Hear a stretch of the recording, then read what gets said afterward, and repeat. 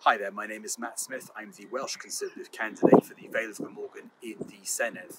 During the course of the last year that we've spent in lockdown, many communities feel that decisions have been taken without them being properly consulted.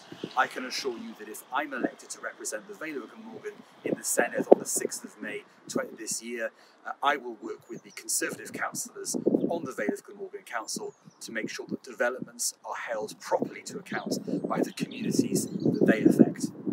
Thank you for listening.